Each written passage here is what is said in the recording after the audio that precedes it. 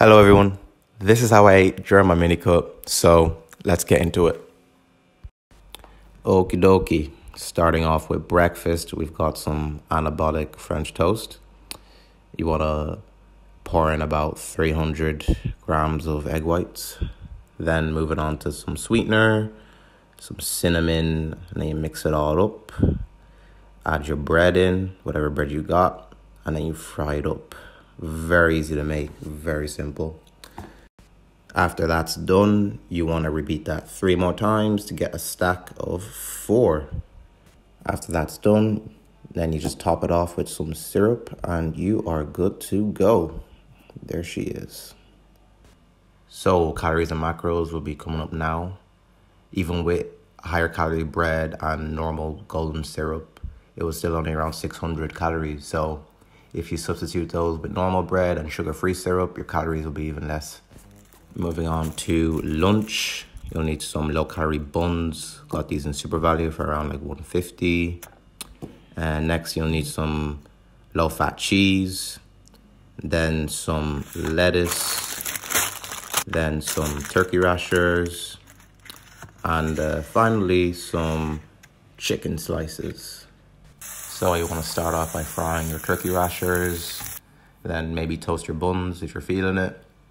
Then add whatever sauce you want. I'm going with barbecue sauce because it's elite. Then we go on to the stacking.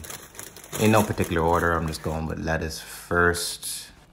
Then I put on the turkey rashers. Then the cheese goes on it. You can also melt your cheese if you want while you're cooking the rashers. Done that a couple of times. Quite nice, not too shabby. I'd recommend it. Then after the cheese comes the chicken slices. Stack those on. And there you go, 3 low-calorie sandwiches. Macros will be coming up on the screen now. Moving on to dinner, we're starting off with some sweet potato fries. They're low-calorie. I'll put up a picture of the brand I am using. Then next, we've got a couple of thin steaks, which I've already pre-seasoned. All you need to do is just get it on the frying pan.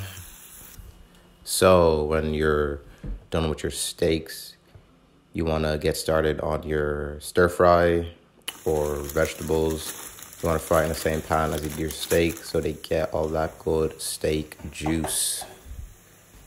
And there you have it. Dinner is served. Hope you all can appreciate the amazing camera work that's on display here. Anyways, calories and macros will be coming up now. And as you can see, dinner is only around 600 calories. Though it could even be less if you use normal sweet potatoes. Moving on to the totals of all 3 meals. Comes in around 2,000 calories and almost 200 grams of protein consumed. There's a lot that can be changed around in these meals. The ingredients and amounts used are not set in stone by any means necessary, so don't be afraid to experiment a little in the kitchen. Till the next time.